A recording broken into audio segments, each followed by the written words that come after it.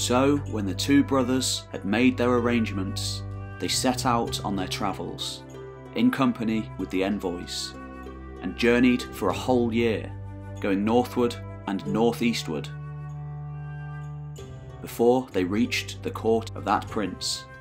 And on their journey they saw many marvels of divers and sundry kinds. But of these we shall say nothing at present, because Messer Mark, who has likewise seen them all, will give you a full account of them in the book that follows. When the two brothers got to the great Khan, he received them with great honour and hospitality, and showed much pleasure at their visit, asking them a great number of questions. First, he asked about the emperors, how they maintained their dignity and administered justice in their dominions, and how they went forth to battle, and so on.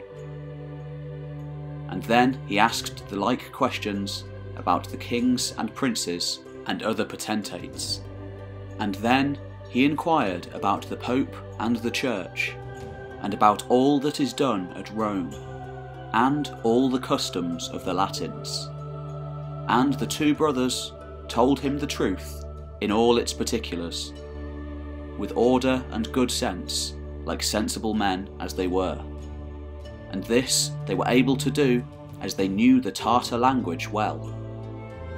When that prince, whose name was Kublai Khan, lord of the Tartars all over the earth, and of all the kingdoms and provinces and territories of that quarter of the world, had heard all that the brothers had to tell him about the ways of the Latins, he was greatly pleased, and he took it into his head that he would send them on an embassy to the Pope.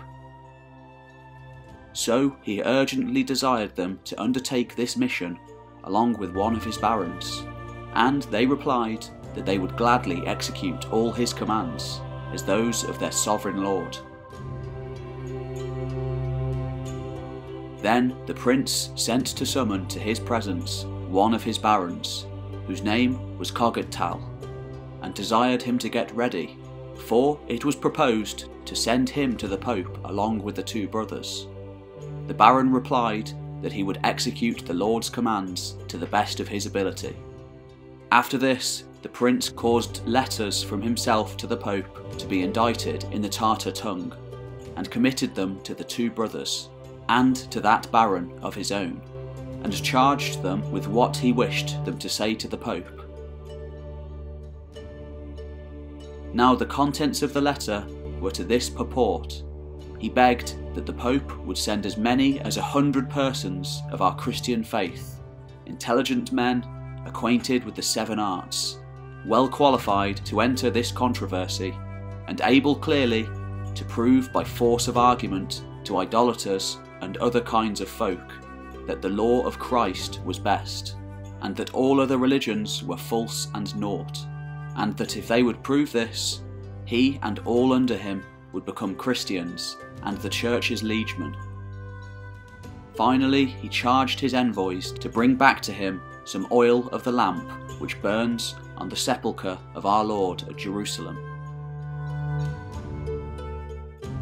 When the prince had charged them with all his commission, he caused to be given them a tablet of gold, on which was inscribed that the 3 ambassadors should be supplied with everything needful in all the countries through which they should pass, with horses, with escorts, and, in short, with whatever they should require. And when they had made all needful preparations, the 3 ambassadors took their leave of the emperor and set out.